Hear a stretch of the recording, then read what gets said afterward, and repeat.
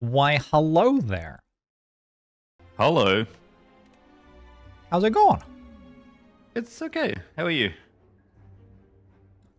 I think I'm really good. I'm Nice. I'm just feeling pretty great today. Happy New Year's Eve, by the way. Happy New Year's Eve to you too. We're almost there. Get me out, honestly. Get me out! Get me out of 2023. No, it's been okay. You're on call to talk about the great things that happened in 2023, and that's what you're leading with. Yeah. It's fine. It's fine. Wonderful. I think it's all about optimism in the face of adversity. That's the theme for my 2023. And a lot of good things have happened. Just a lot of change, which is change.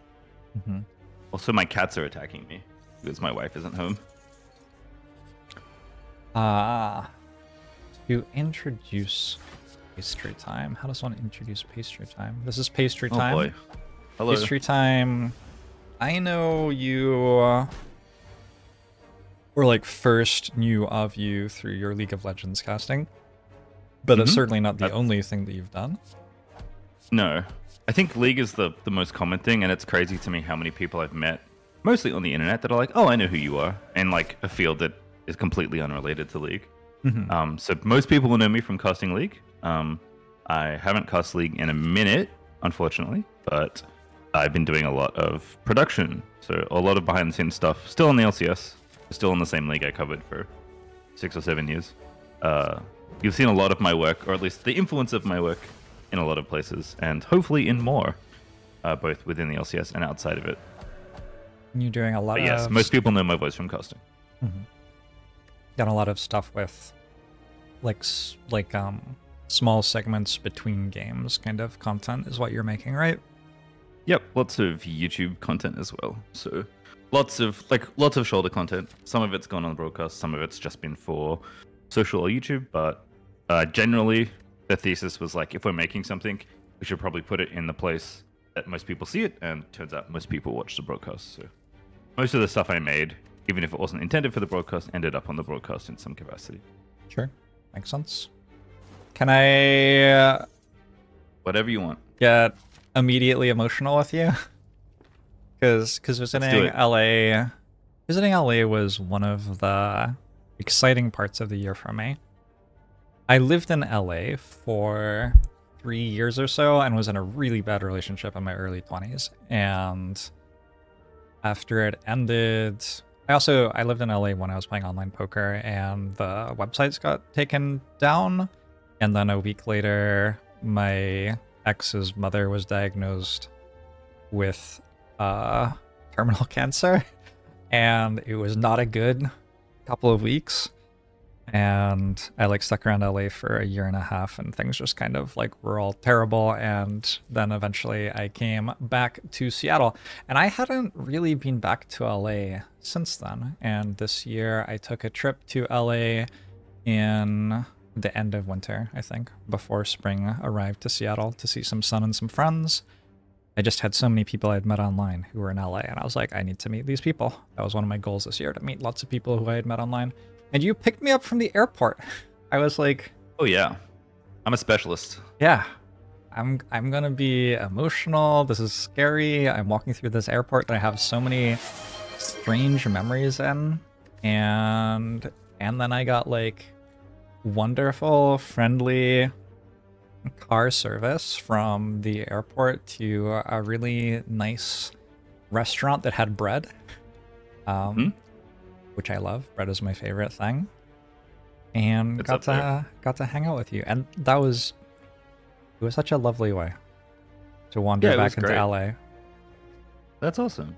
I think when I think of the things that have really impacted me positively this year, and again, any year that's been full of change and has been tricky, I think meeting like-minded people and meeting people where I think, like, I know this is a big thing for, the charity you're promoting, but I think it's like a generally true statement for people, is that like someone having your back is really important. And I think sometimes, especially in work where you feel really isolated, whether it's your job itself is naturally isolating, or you just do a lot of work and aren't necessarily good at asking for help, and just kind of solo a bunch of stuff because it's easier in the short term to do so.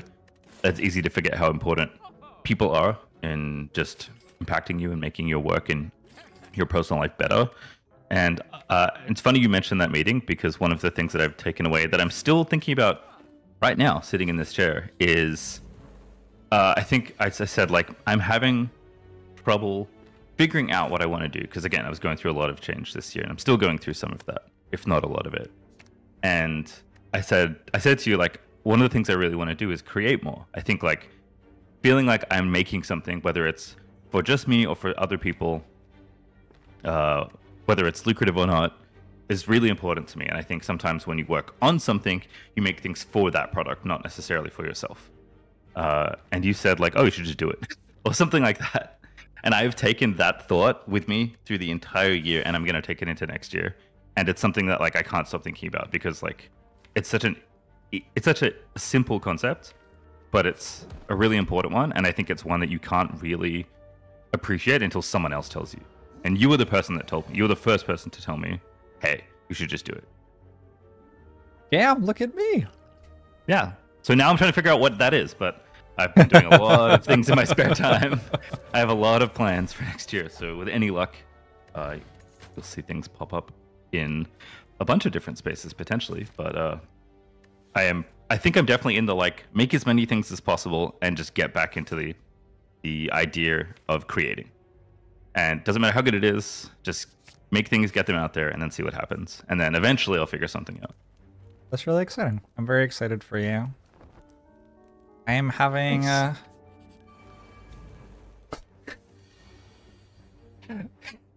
I'm not gonna talk about that. I'm not going there. I know a lot of very kind people. I can generalize. I can generalize the statement instead of making it specific. I know a lot of very kind people who are very thoughtful. They do things for others a lot.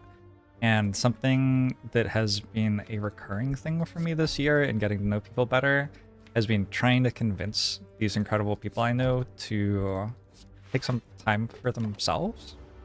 Like, so many people care so much about so many things in the world, and they are such incredible people who could be doing their thing instead of caring about some other person's thing to make sure it went well.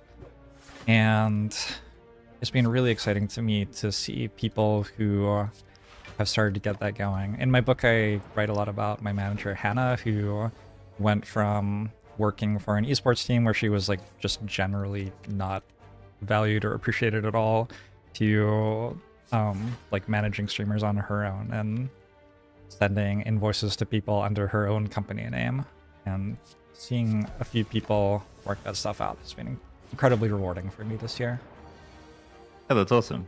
I think it's funny. I was obviously on talent for a long time. That's still a skill set I have, still something I'm looking to try and do some of. I did a little bit this year, which was great fun, but it's one of those things that doesn't really leave you. Like, I'll always have the skill because I did it for a decade. But I think the thing that I found challenging was that I am someone that loves to work with people.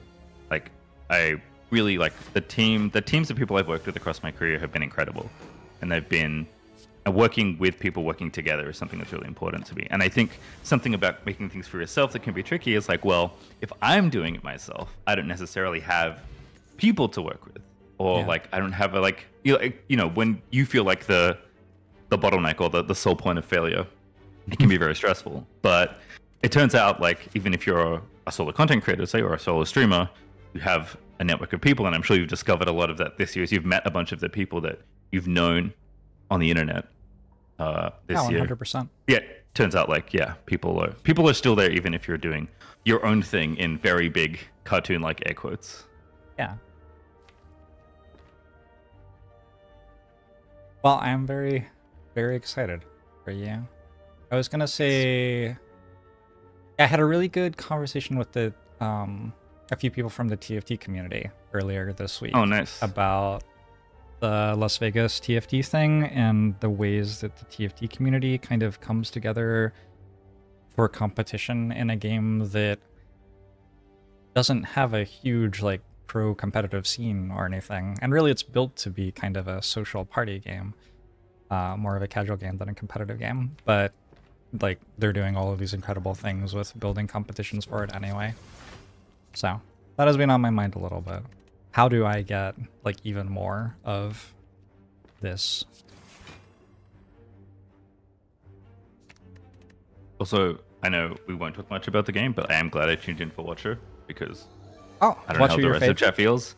I don't know about my favorite. I think Silent's probably my favorite character, but I appreciate... let me put it this way. I've played Magic for a long time. I'm a long-time combo player in Magic. Watcher scratches like that part of my brain in a way that the other characters don't. Yeah, that makes sense. I've been enjoying Watcher a lot. I didn't spend much time taking Watcher seriously when she came out. And that means that she's kind of the character that I have the most left to learn on still, which is just cool to still be very much in the dark about some decisions as someone who's played the game for so long. Oh, for sure. I think it's fascinating to watch any game get played for a long time with little to no changes and see things still evolve. Obviously, like Melee is the best example of this probably, as far as games that are around go, but I think even watching just you play Slay the Spire, I'm like, yeah, things have changed a lot since I started watching Jorbs. Yeah. And yeah, there was a big patch and blah, blah, blah, but like the game doesn't get changed that much and still figuring stuff out, deciding on different strategies you want to go for. It's really cool to see games evolve. It's like metagames are one of the things that draw me into gaming generally. It's why I've latched onto esports and competitive gaming for so long. It's because it's just such a deep environment where you get to see change over generally a long period of time, and you can build upon the skills you gain as you learn more about the thing. Yeah, so I was talking about this with Moda, who's a Trackmania player, earlier this week. I've had so many conversations this week now. You are here at the end of 6.5 days of me just talking to people nonstop. So I may reference previous conversations a lot, I'm realizing.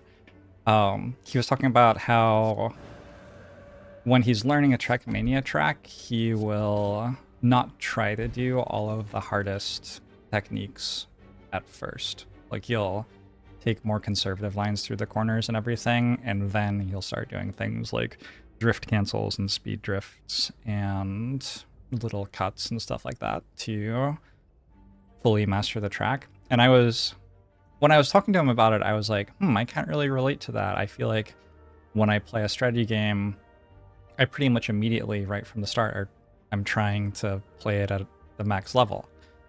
But then thinking about it more just right now, when you're talking about how the game has kept evolving, I was like, But on the other hand, I kind of am doing it. I think I just like, maybe not realizing that I was, but so much of getting better at Slay the Spire has been like realizing that cards that I didn't used to click on very often can be used a little bit more than I thought they could.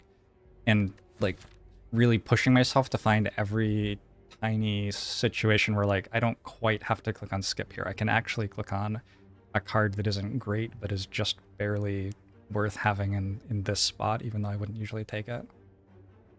Yeah, anecdotal, but watching a lot of your Act 1s recently, I've definitely noticed like you're taking more, like, I mean, this is also like a product of Act 1. Okay, I'm going to go back to my original point before we get massively derailed. But like, I've noticed you taking a lot more subpar cards because you understand like, oh, this is just enough to get me through this specific portion of the act that if I don't, I'm going to die. So, and that's a really cool thing to watch someone who's very skilled at the game learn about themselves and understand. And I've definitely noticed a lot more, like, I call them more minor optimizations for things like, I need to kill Gremlin Nob. So I need this shitty attack because if I don't, I might die. And I don't want to die because the run's over if I die. Yep. Whereas me, I just send it. I'm like, you know what? If we die, it's fine. There's always the next run. Some of that is because for a while I was more curious about what happened at the end of the run than the start of the run too. And so I was playing runs in order to be well set up for endgame to try to see what sorts of endgame synergies were performing the best for me, which meant I was being more cavalier about the chance of dying in Act 1 because I like didn't want to have to get to the end of the run with like, I don't know, a streamline in my deck or something. Streamline's kind of fine, but like, you know, that sort of idea. Didn't want to overload my deck with bad damage commons and then play the rest of the run and get to the end of the run with 5 damage commons in my deck still and not actually be playing a late game build and feeling like I was learning much from it. I don't know if that makes sense. No, that totally does. Yeah. It's funny because I think you and I are somewhat similar in how we approach games, even though we have somewhat different backgrounds. Like, we both have backgrounds in competitive things. Obviously, I'm a observer and interpreter of competitive things, but I've played in like small matter tournaments. Like, in my younger days, I wanted to compete at things, but I realized that I enjoyed the challenge of being good at something more than the joy of winning. Mm-hmm. And as someone that's talked to a ton of competitive people across lots of different spaces, mostly gaming and obviously mostly League of Legends, but the number one certainty among competitors is desire to win.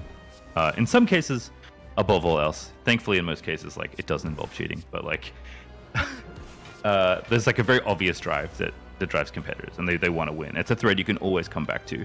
And the interesting thing is interpreting like what things got them to that point, because if everyone says, I just want to win at the end of their post-game interview, it's not very interesting. So you have to like work backwards and uncover what things are interesting, and there's plenty of interesting things. But I'm someone that like, I just don't care that much about winning. And I've been watching your recent Against the Storm VODs because, oh my god, I am cripplingly addicted to that game. But there was a thing where you said, I would rather die and learn than like win. And it's just like, there's not that much importance placed on winning. And I feel that like the challenge and like joy of discovering something and figuring out how something works and understanding a system and like bettering your understanding of a thing is very joyful to me. And even though have been in competitive spaces for a lot of my life, even though I've competed at things at lowish levels, I realize that it's the journey of mastery that really intrigues me more than like gaining ladder points. Yeah, I mean, that's why I have a funny feeling you're similar. Yeah. Yeah, that's why I play a single player game instead of a game with competition. Yes. Even I'm sure you've heard many competitive games. Yeah, but I'm sure you've heard the story of how I stopped playing paper Magic tournaments. Or if I start telling it, you probably have. Probably? I had someone like trying to play extra land drops against me in the Swiss, and then in the top 8 I got paired against them again, and they looked at my full 75 cards when the judge was deck checking me in a like closed list Magic tournament where I brought a rogue deck. And I was so pissed off, and I just didn't want to be responsible for making sure my opponent wasn't cheating in my happy time. Like, my happy time is being challenged by the game and trying to play as well as I can. And I want to focus on that and not be responsible for my opponent being a child. So, yeah, that was how I ended up in... Well, video games help. Because video games will do the rules for you, you know? But eventually I just realized I wasn't getting anything out of having an opponent, really. Just more fun to be on my own. Yeah, for sure. Yeah, I have a lot of... It's even like, it's funny because like, you know, I still play League every now and then. But even when I was playing a lot of League, after I got over the idea of like, well, climbing actually is like not important to me. And people would always be like, man, I hate solo queue. I can't stand it. I'm like, I actually really like solo queue. I'm like, why? What could possibly push you to like this, you know, infamously cursed thing? And I was just like, well, it's like, if you just don't worry about what's happening, like, yes, it's a team game. It's frustrating when your teammates let you down, but like, you've entered into the like queue of the game where like you have to be self-reliant. And if you just focus on your gameplay and improving, you have a much more enjoyable experience. I actually ended up much more enjoying solo queue than not more than full 5 stacks or silliness, because that's always really fun, but I enjoy solo queue way more than the average player, I think. And it's because I'm able to very easily separate the result from what I'm actually trying to do, which is have fun and learn. Sure. I also very much enjoy that about solo queue in League, which I played for a while, start of this year. I played, I don't know, I guess my LOL GG is public. But I remember your journey. I got into Vi jungle and made it up to gold. Let's go. Let's go. Yeah, it was just that people started yelling at me sometimes. And then I was like, oh, even if I'm just trying to do my own thing, this game still has other people in it. And it does, yes. Now I have to deal with them yelling at me. You do. That's what the mute function is for. I will say, I find, this is like a very niche thing, but I find it really fun to try and like get in the head of my own teammates and figure out what they're going to do. Because typically, at any level of play, especially lower levels, which is certainly where I am in League, things happen that maybe you wouldn't see if you're used to watching 10 hours of pro games a week. Right. And it's really fun to figure out, like, what do I think my teammate's going to do based on how they're playing and how they're moving? And then actually capitalizing on those things and working with someone you've never met when you aren't in voice comms or anything with them. I found delightful, but I've also, like, pretty extensively studied play patterns of players across a very long period of time in this game. So maybe that's like maybe that's a personal advantage I get for commentating for as long as I have. I think that's such a real thing. At the top level of League of Legends, you still see divergence in how people play a little bit, but for the most part, it's like people have mastered the mechanics of the characters they are playing. They understand the importance of different objectives around the map. There may be slight differences in how aggressive they are and how much they're willing to take coin flippy types of fights and things like that, but like the players aren't that different. Whereas in silver or gold elo of League of Legends, like I was a player, I think my macro is fairly solid in League of Legends, but I cannot click my buttons. When I play Ahri, the charm will actually go directly the opposite way from who I'm aiming at. And because of that, like the way that I should try to play the game changes. Like it doesn't really make sense for me to go for like 1v1 duels if I know that I will miss every ability. But if I like stand in a bush and people walk into me, I can kill them just fine. And so like I have to be a bit clever about it that way. And then other people, like some people are actually coming from something that's more Twitch oriented and they're like pretty good at fighting in lane, but they're not as clued into the macro elements of the game or something like that. And so they're going to like not realize a gank is coming or not rotate for an objective. And you can pay attention to that. But there's like, so much fluidity in a low-level game compared to a high-level game. So I could see that being really interesting to you. I've been noticing that playing a low-level Slay the Spire, actually. Oh, yeah? Yeah, like, my decks that are really bad don't die because the difficulty isn't high enough, and so they reach the end of the game instead, and then I have to work out, like, how on earth do these terrible cards beat the heart? And then it wins. Sometimes it wins. I've lost to the heart twice. Nice.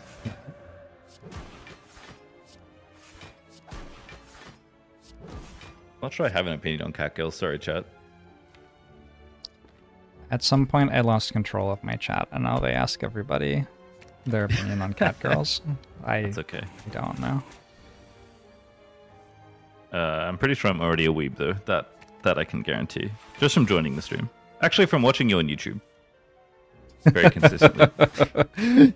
You have become a weeb a time or two, I imagine. Yes. Oh, yes. Many a time.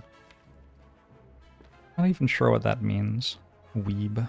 But, yes, I've been told that I am one too. Yep. I do know what weeb means. That was a lie. The pretty bad lie. Well. Anyway, I know it's not the game we're playing, but thank you for Lore Against the Storm content. Like, I'm way too into that game. I'm making spreadsheets. That's how into this game I am. It's actually ridiculous. I care enough about what's happening to like write things down and learn from them. What's your spreadsheet about? Or spreadsheets? Honestly, the way I do spreadsheets typically is like, I'm usually just cataloging information. One, because like my general spreadsheet knowledge is very poor, and if I ever have an actual technical question, I just ask my wife because she's excellent at spreadsheets. But it's things like I don't understand like the most efficient way to get to this like complex food. So let me just write down all the iterations and then organize them so I can figure out, oh, this is the best way to make biscuits. Because like I think one of the things that's fun about the game is the sense of discovery is really lovely, and the difficulty curve is really smooth, which is great for a very complicated game. I think I often get turned off by complexity in games because I find having to go through a bunch to learn the thing can be kind of daunting. It's like the paradox for me of like, I love the idea of playing really heavy board games, but investing energy into learning them feels very challenging. And Against the Storm to me feels like a really good heavy board game, but it has all the advantages of digital and a very streamlined way to introduce you to the game. So I've just been like, I was doing a lot of just like, I'm just going to chill and figure it out. And I'm getting to the point now, I'm like, okay, I kind of need to like streamline these things a little bit. And I'm sure I could look things up or talk to other people, but I'm enjoying the sense of discovery so much that I'm kind of doing it all myself. And I think at the end of it, I'll feel much better because I'll at least retain the information I've written down. Because if I just read what someone else has written, I might not necessarily remember it. If I take the time to actually learn it and write it down myself, even if the spreadsheet is for nothing than writing down my thoughts, I'm going to retain the information much better. Yeah, I often find myself doing that, and people will be like, hey, I actually did this all for you. Here you go. Here's a list of all of the like events in the game or whatever. And yeah, I have to be like, well, I'm not actually going to learn it if I just read your list, you know? The act of writing this down is actually the point. Yeah, I think a lot of people, I mean, going back to League, I feel like that happens to a lot of people, or even TFT, right? Where they're like, oh, I just want to play the best thing.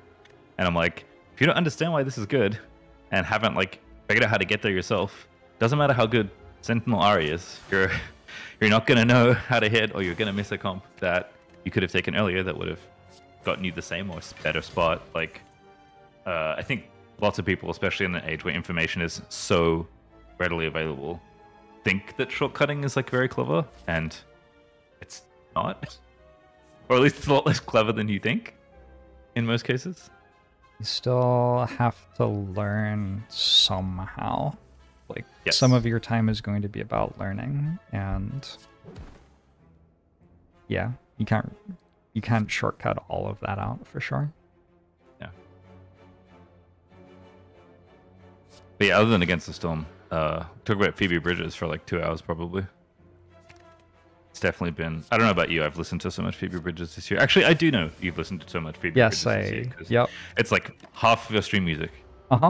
Yes. Is Phoebe and Phoebe adjacent. She's so good. Got to see her live outdoors in Seattle. It was my first concert post-pandemic. And it was excellent. And she yelled really loud at the surrender to the sound part of emotional motion sickness. Is that what it's called? Motion sickness. I think it's just called motion sickness. She yelled so loud. Anyway, it was a good show. That for her. That's awesome. Yeah, I'm gonna try and get to a gig, I think, next year. I wanted to this year, and then we're not gonna talk about it, but the way ticketing systems work, at least in this country, is a little sussy, let's say. So it can be frustrating to acquire tickets for things you want because other people have decided to acquire them for you, even if they don't want them, and then try and price gouge the absolute shit out of you because, I don't know, that's sick, I guess. But yeah, I'm definitely going to try and go see some music live. I think it'll be a nice little goal for 2024. Because you've done listen to an album every day thing. Oh god, yes. Right? Oh, I'm so glad it's over. Yes, I have done that. Oh, okay. I was going to ask if you'd recommend it. So absolutely not. But I think that it was one of those things of like, this sounds like such a good idea. And it was a good idea, but not. I very quickly, like maybe less than 100 albums in, realized that like, oh, this is like doing half of what I wanted it to do. And the half it did was really helpful, but the other half was just agony. I will say like I wanted to listen to more music, and this was one of the ways to achieve that. And I think that intention was very powerful. Like I learned very quickly that like, oh, actually setting aside time to do something, thinking about what I wanted it to be, like enjoying the art for like as it is was all like very helpful. I was like, oh, this is great. I should do this more often. The problem is when you impose such a big limit on yourself, you don't necessarily get all the benefits of that thing. And there were so many times where I found myself being like, oh, the album was so good, I want to listen to it again. Or, wow, that was really interesting. I kind of need another listen because I feel like I didn't fully grasp things that were happening, or like it just was a little too complex to pass on one listen through, or I want time with a few more tracks, and I just didn't have that time. So I do recommend listening to more music, but next year is going to be 100. That's the goal. Okay. So we're going to go from 365 to 100. So about 2 a week, I think, is how I'm going to chop it up. And that will give me more time to actually digest things. And if I end up listening to more, that's good. That's a bonus thing. I don't recommend one a day unless you're so somehow starved for music that you need a very extreme thing to push you into listening to more music. But yeah, I can't recommend it. I had a group of friends when I was 20 or so, and we did a thing where every week one of us was in charge of picking something that everybody had to do. And it was stuff like, you have to say hi to a stranger once a day, or you have to eat less meat this week, or something like that. And then the idea was, if you liked it, keep doing it. And if you don't like it, well, you tried it for a week and that's cool. And now it's time for somebody else to suggest something. And somebody had a week where we listened to an album of music every day. And I definitely enjoyed it. I don't usually listen to albums of music at all, so that was kind of like novel to me. And I definitely didn't do it anymore after the week was over. Yeah, it was... I don't know. I guess for me, I want to listen to the song I like the most. And the album feels like an imposition. I've never really understood the like, oh, the album is a full thing by itself, where the songs lead into the other songs, and it's meant to carry a certain feeling. And with the exception of maybe Bitches Brew, which made me extremely upset the entire way through, more and more and more. So well done, Bitches Brew. It's funny, I'm the opposite. I mean, I'll every now and then I've definitely hit repeat on a song 10 times in a row and just been like, this is all I need right now, this is the best. In fact, that happened recently. Like a week ago. I just like, wow, this album was pretty good. It was short, but like the whole album kind of felt like it was leading into one song, and the song was incredible, and I just spam listened to that song probably like 15 times in 2 days. It was so good. But I am definitely an album listener. That was MS Paint's. MS Paint's been recommended before. What was that album called? Hang on, let me dive into the spreadsheet once again. I have a very big music spreadsheet, as you can imagine. Yeah, I believe you. At one point, I will share this so everyone can see what it is, rather than having to scroll through a Twitter thread. Post American was the name of the album. Okay. But the song I couldn't stop listening to was Titan of Hope. It's such a banger. It is my anthem for 2024, which I think says a lot about Titan of Hope. I think it's nice because it's like, God, this band's impossible to explain, but like synth punk, basically. But there's a ton of optimism in the music that I find really, really lovely. And that song is like basically an anthem for optimism. And it's just so good. But I'm definitely an album listener. I love the experience of going through something kind of like a novel or a movie and just experiencing it holistically. But certainly, like some albums, you just pull tracks out and you're like, I don't need the rest of these 10 things. I just need these 2. So I think in a lot of ways, this project was about getting back to album listening for me. And now that I have listened to more albums than I may need in one single year, I can dial it back to something that feels like more what I actually wanted originally. But I wouldn't have known that without doing this. So I don't regret the project at all. It's really cool. I just can't recommend it. How did you find the albums that you listened to? So this was an interesting one. A lot of it was crowdsourcing. So I would ask people on Twitter, and I got a ton of great suggestions throughout the entire year. I got so many when I announced the little project that I had a pretty good buffer. the other thing that happened was like there were some albums that I was like, oh, I've always heard this is good. I should probably listen to this. Like, let me find an example of that. Oh, like, yeah, this is a great one. Like, Queens of the Stone Age, Songs for the Deaf, I'd somehow never listened to, even though I knew the big songs from that album. That album's incredible, by the way. Definitely recommend that one. But that was an album that, like, my friends grew up listening to that I had somehow just never listened to all of. So listening through that whole album was really great. So some stuff like that, things that I knew that I'd, like, wanted to make time for that I just didn't, I made time for. But apart from that and crowdsourcing, honestly, like, I just started, like, the internet would recommend me albums, like my little news feed on my phone would just be like, hey, you should hear some album reviews. I'm like, oh, that's cool. I used like review sites. I used YouTube reviewers. Like, I tried to source a really big pool of things to draw music from, and then I just kind of, I don't know, rolled some dice basically and figured out what I listened to from there. I also got more than one album from your stream. I heard one song on your stream. I was like, that sounds amazing. Let me go listen to the rest of this. And the big takeaway from that one was Lizzie McAlpine's album. Holy moly, is that a good album? Maybe I should listen to the rest of the album too. Oh, it's so good. I sure haven't. Yeah. So, and we did some theme weeks. That was fun. I like picked a theme and people suggested things. Cool. The way that I listen to music on stream is very much that I set a seed for Pandora and then it plays and I don't even look at the name of the song.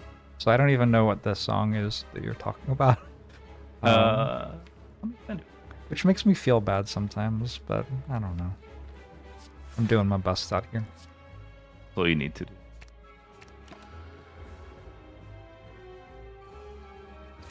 It might have been the title track, actually. The album was Give Me a Minute. Double check the song. I think it might have been the title. Oh, goodness.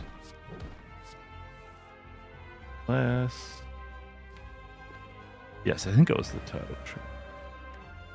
Good album. Real good album. I told Ashley that I would ask you what you thought was contiguous? What you thought was appealing in Legends of Runeterra and Slay the Spire? Like, what's the thing that the two games share? Because you like Legends of Runeterra, right? I do. I love Legends of Runeterra. I'm not out of my mind, yeah. No, I absolutely love that game to death. Do you think you could express what's shared between it and Slay the Spire? Or maybe there isn't anything shared, you just like it for completely different reasons, I guess. Yes, that's it's also weird because, like, I mean, I'm obviously like so for those who don't know, like, I'm a long-time Magic player. I've been playing Magic for like 24 years or so, which is the only thing I've done. That's the thing I've done most of my life. The only thing I've done even close to that is commentate and play League, which is about 12 years. So Magic dwarfs League of Legends, which is my career in a lot of ways, which is pretty funny. And I think people sometimes get surprised when I tell them that, but I don't know. If you spend 5 minutes with me and mention Magic, I'll talk about card games. So like Legends of Runeterra had the obvious overlap of like, this was made for card game players, and I am definitely a card game player. I think Slay the Spire is interesting because, like, there is obvious comparisons where it's like it's also a card game, and sure, it operates differently than maybe a PvP card game does, but there's lots of different things. There's enough similarities that, like, if you like card games, you'll probably enjoy this PvE card game, even if you are, solely a competitive Magic player, which I certainly wasn't. But I feel like so Legends of Runeterra is just like an extremely well-crafted card game. I think Slay the Spire is also just an extremely well-crafted card game. I can't think of that much overlap between the two of them, just because the systems Legends of Runeterra have are based on an existing game, and then the unique twists in that game are so good that it holds up as its own game. But I think Slay the Spire does the same thing for its genre. Like, this is a genre-defining game, and I think if you like puzzles and like seeing how things interact with each other, you'll enjoy strategy games generally, and then you can kind of just pick like what form of puzzle you want to try and approach. So I can't think of things that directly relate those games together, other than they're both incredibly good games, like for their genre, among the best games that have been made.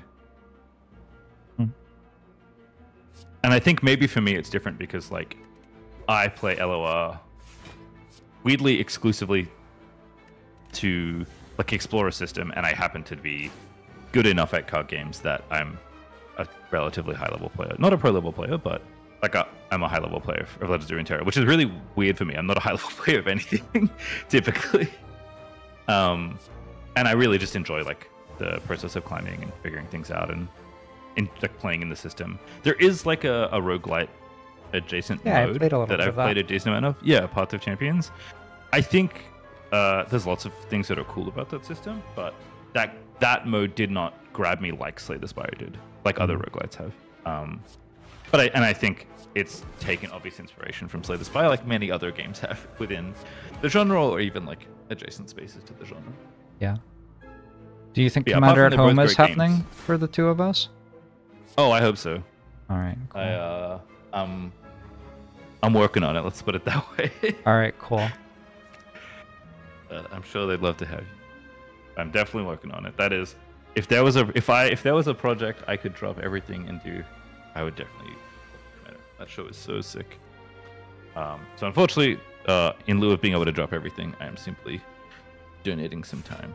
So I will certainly drop your name in the hat. Yeah, that would be really sweet. Oh yeah, that would be so sweet.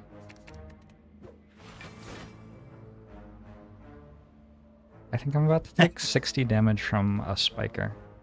That's very unexciting. Yeah, I know. Not a huge fan of it. Yeah, I like kind of know Brian and Olivia, but I don't like know them, so it's a bit, we're in the middle place.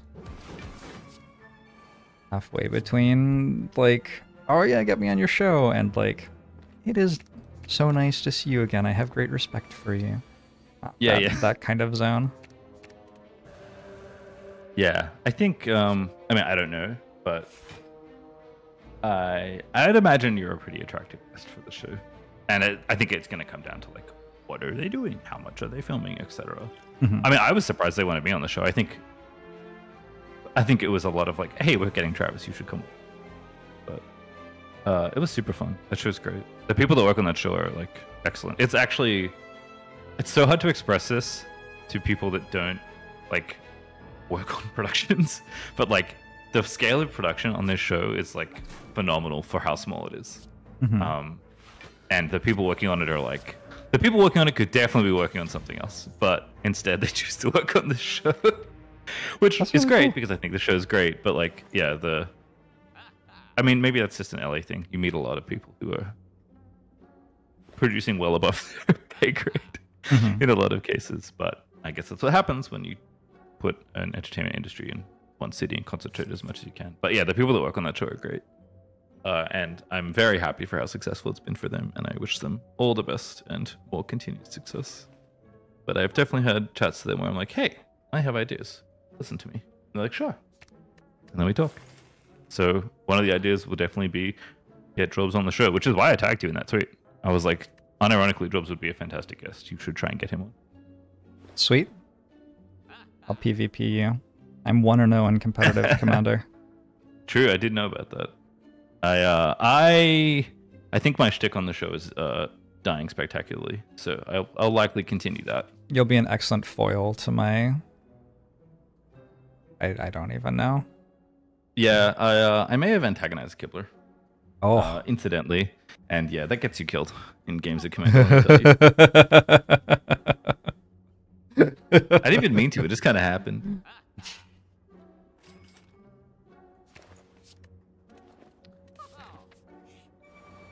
I definitely had a question for you, and I definitely don't remember what it was. We have about 20 minutes come back. left.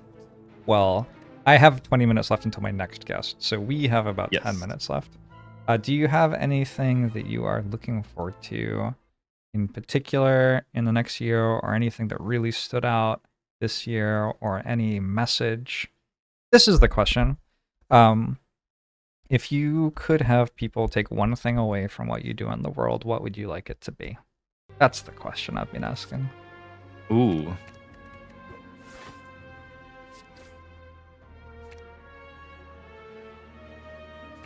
Well, that's so interesting because, like,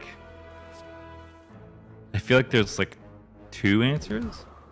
The obvious one is like, I think being kind is not particularly costly, and I think that's a lesson I try and teach and take with me everywhere I go. So if I could just remind everyone to like not be a dick, that would be great. And it's like, I think people assume for whatever reason that like being a nice person is really challenging when it's not, and it's very enriching and rewarding for lots of other reasons as well. And the things I do, I want to bring that energy with me.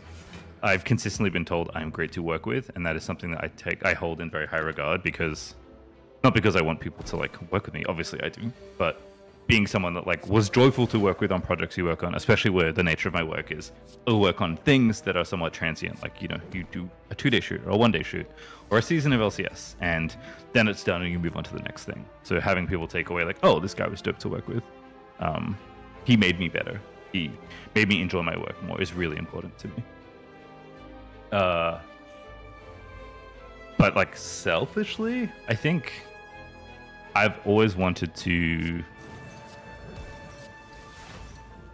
I don't know, I feel like I have a lot to say, and I've always wanted to try and find a way to communicate that to people. So I'm still trying to figure out how to make like create enough things that are memorable that people will remember them, because for whatever reason that's important to me, even if that's a bit silly. It's hard in the online age. Write a book. Yeah, definitely. Man, this is like 30 plus years of personal torment wanting to write a book. It's like, it's because, so for those of you who don't know, when I was little, I told my family that I was going to be a novelist. That was my calling in life. That was the job I wanted. I did not and they know said, that. That's kind of cool. They were like, what about making money? I'm like, not a invalid point, mom and dad. So I was like, okay, I'll find another way to write for a living and then write on the side. And so journalism was the natural inclination, because it was, you know, maybe a more established job where you write things and get money for them. And then that path led me to commentating, weirdly, even though I was at school trying to get an English degree and find a way to write. And I think I probably would have written about music, unsurprisingly. It's what I was doing in uni when I was there, for the brief period I was there. But writing was like hugely important to me. And then for some reason, I discovered gaming, and I was writing actually when I first discovered esports. I was writing about Warcraft 3, but I just kind of got into commentating because I really liked esports. And it turned out that like writing on a page and improv weren't that different, and I managed to build up enough reps and enough skill to be able to commentate games live, which is not something I would have thought of myself as a young kid. Not a performer, absolutely. Still really not a performer, if I'm being honest, which is one of the reasons my career doesn't make that much sense to me. Yeah. But yeah, I always wanted to write, and I think it's something I still think about now. And the thing that, like, at some point I informally gave it up. I was like, oh, I don't want to write.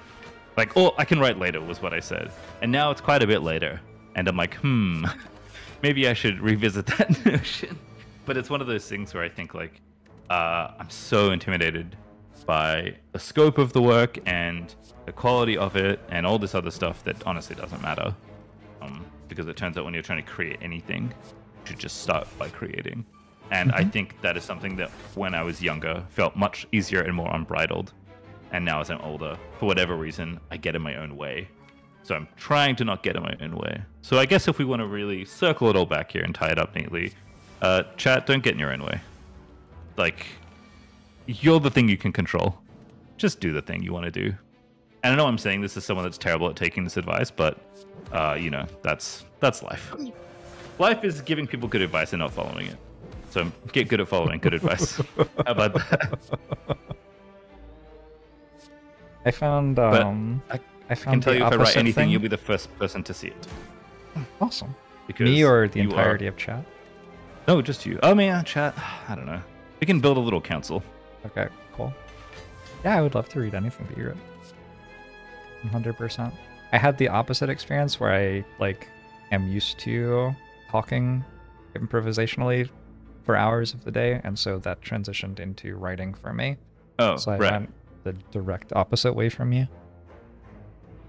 Something that I thought, as you mentioned, going from writing to casting. Yeah. Well, thank you so much for coming on. Thanks for having me.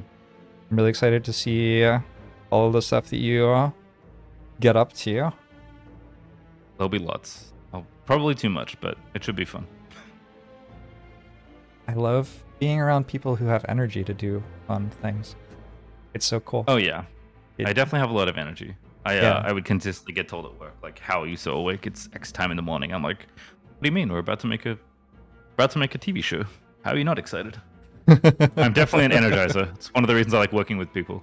I'm good at giving people my energy, and I have almost boundless amounts of it. I should probably like filter some into my own work, huh? Yeah, if you can. Look after yourself. Some things belong to you too. Oh, very true. Thanks for hanging out, chat. I guess I'll go figure out cat girls now. That's my next mission. Ooh, alright. Be careful. Tread carefully. Look up the nuclear hack. That's kind of wild. That's a fun one to read about. Okay. Can't wait for that. Alright, see ya. See ya.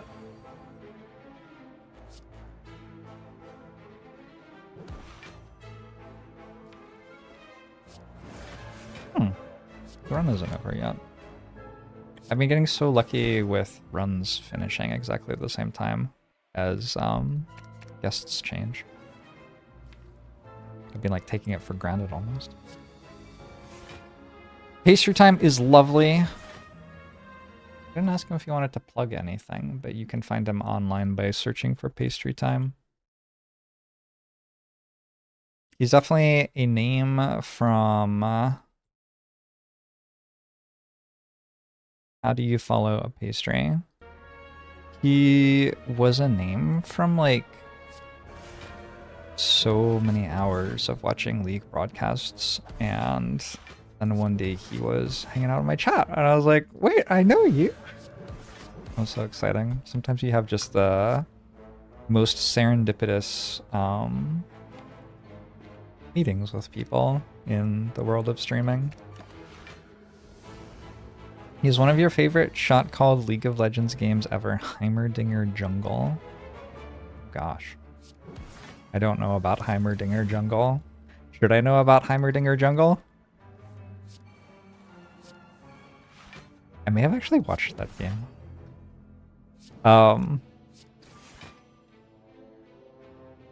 But I still would be lying if I claimed that I knew about it.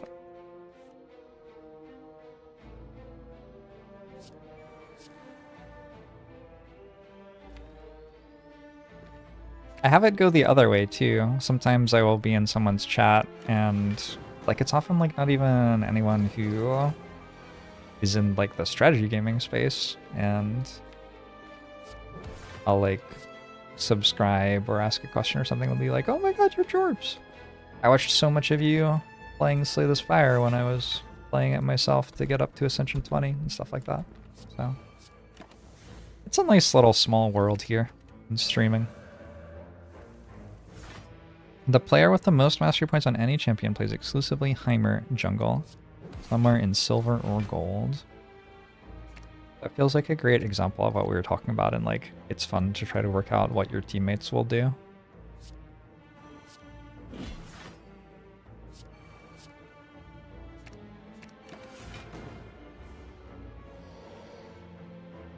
You're a Captain Flowers kind of guy? I don't believe you have to be monotheistic when it comes to casters. I believe you can believe in and enjoy all of them. Good night would be slightly better if I had any attacks. This is kind of a weird run. I don't understand how to play Watcher. I seem not to be losing as Watcher though. Doggy. I'm gonna stretch my legs and fill up my drink, and then I will be back, and you are going to teach me all about speedrunning Kaizo, and I'm looking forward to it. I will ask pointed questions and enjoy listening. I'll be right back. Tomorrow Tomorrow. Tomorrow, it will be the new year, and I will be beginning it by going to a friend's place and watching the extended edition Lord of the Rings movies. Back to back to back. Probably not, though. I'll probably get bored at some point. Also, I have a 9 a.m. thing on Tuesday, so I don't really want to be out late. But anyway, I'm going to do that. And I just realized I will be able to drink a beer out of this mug while I watch. It's the tree of the people.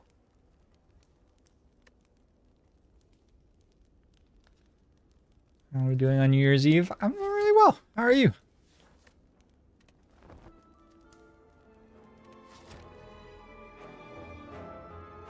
I use an ancient chat client, so I don't know about announce, pinning messages, chat out, or anything like that. Yes, and I also don't have, like, notifications thrust in my face or numbers yelled at me. I love it.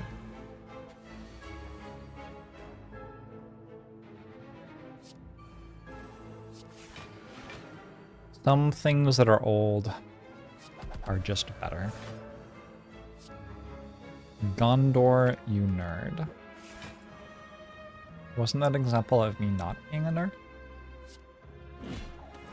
Signature move.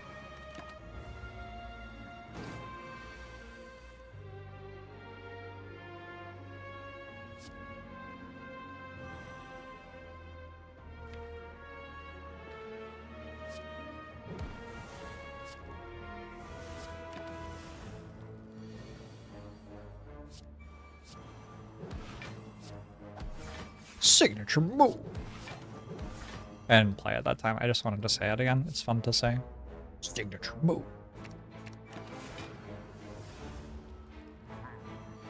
Signature move.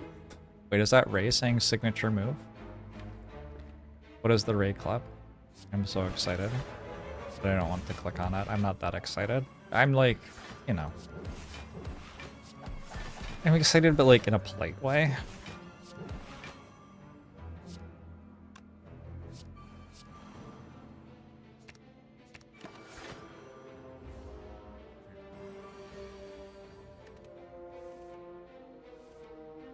Does anyone in chat have fond memories from 2023 or exciting aspirations for 2024 that you would be willing to share? I would love to hear what y'all are excited about.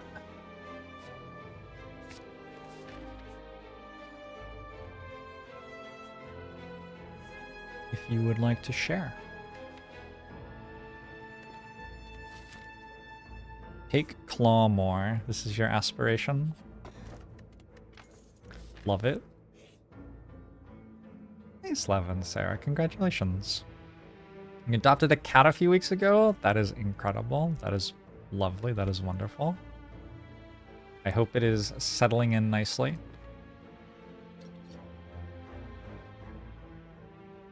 What time eater is it? Yeah. Signature move.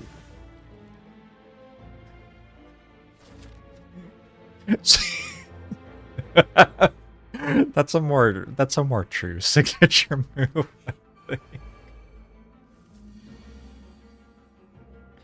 2023 was bad. Hoping 2024 is not as bad. I think it's going to be great. I think it'll be good.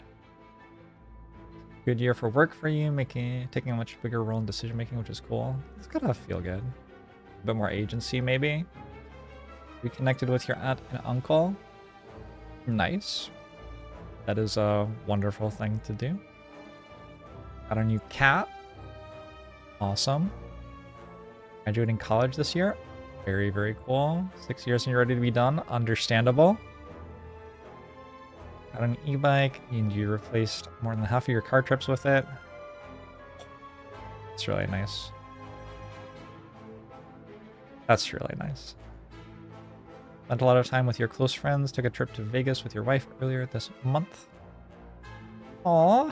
Did you just say your wife was one of your close friends? Because I know that that's like obvious, but also it's so lovely.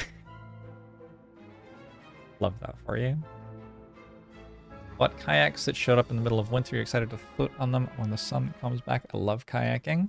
I'm excited for you.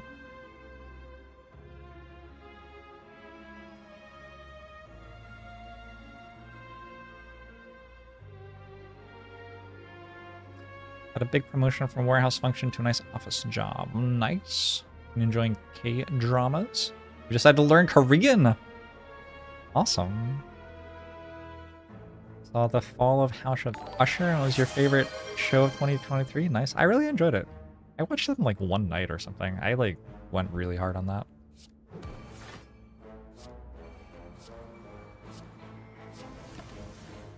Hacked a nuclear facility and demanded that they started catgirl research. I believe you. Ziggy, thanks for the $500 donation to support Free to Love. Thank you so much. It's incredibly kind and wonderful and helpful and yeah, all of the good words. Thank you for that.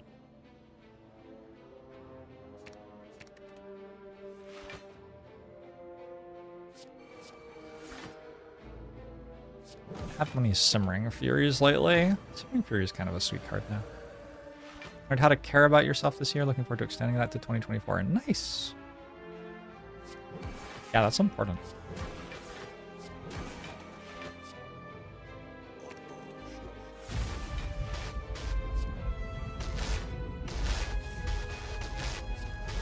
Niece turning 2, personality showing even more as she keeps learning to talk and express herself.